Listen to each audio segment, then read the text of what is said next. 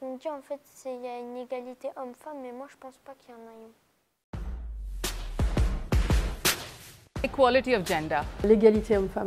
Equality. Feminism and equality. No difference between a boy and a girl. Like, We are progressing towards equality, but I think there is still very, very stark when gender is concerned. And I think gender equality, gender studies, I think they should be just mandatory in all, of course, in all schools.